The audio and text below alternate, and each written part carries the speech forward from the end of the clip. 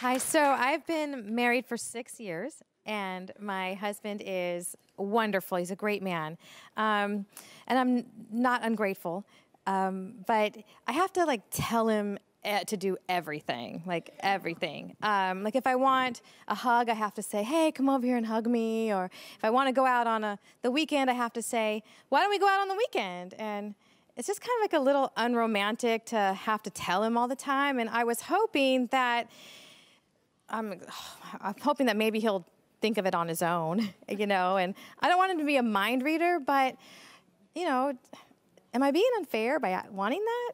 I don't think you're being unfair for wanting it, but what I would definitely say is you married a man.